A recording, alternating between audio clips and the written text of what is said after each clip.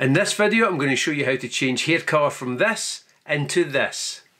Let's dive right in. Okay, the first thing we are going to do, and we're going to go to duplicate this layer here. The next thing, we're going to go into the Essentials tools, straight into colour, and push the saturation up to 100 and the vibrance up to 100. We're then going to go into advanced settings and choose a working colour just for visuals. Then we're going to go for edit mask and use the brush tool and use the paint setting. And I'm going to paint this quite liberally here, so it will bleed onto the face. When you're doing it, take your time, but I'll show you how to remove it as well. So I'm going to leave it at that. The bigger the brush, the better the blend. So I'm going to leave the brush up here. This time I'm going to take the opacity down a wee bit. I'm going to increase the brush size and paint here so that I'm not touching the hair. All the way around, just to remove any colour from it.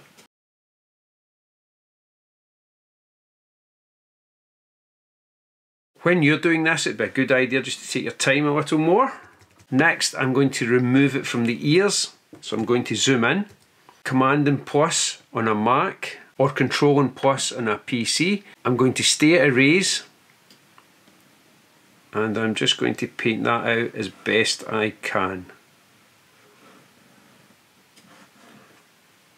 Press X on the keyboard, turn the opacity right down, and paint some colour back in. Just so that we've got a nice blend. X again to erase. And let's jump over to the other side. We're still on erase. And I'm going to increase the opacity for this. So it is one that you'll take your time with, but it allows you to see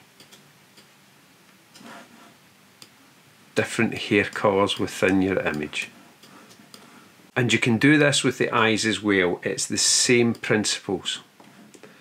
Just paint some back in there, down there, move down here slightly, and you'll notice my opacity is still down because I don't want any colours to bleed. X on the keyboard, jump back out and check for any overlay of colour.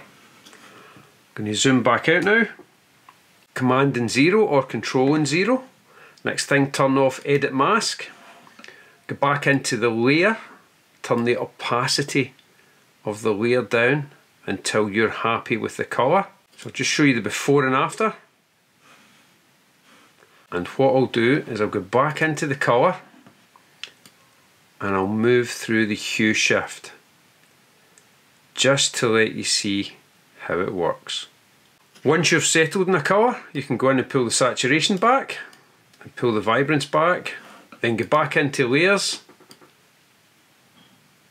and adjust the opacity of the layer until you're quite happy with the end results. Hopefully that lets you see how quickly and easily it is to change hair colour within an image. The same techniques can be applied to eyes and other objects within your image. Remember, explore the software, enjoy the software, and have fun with the software.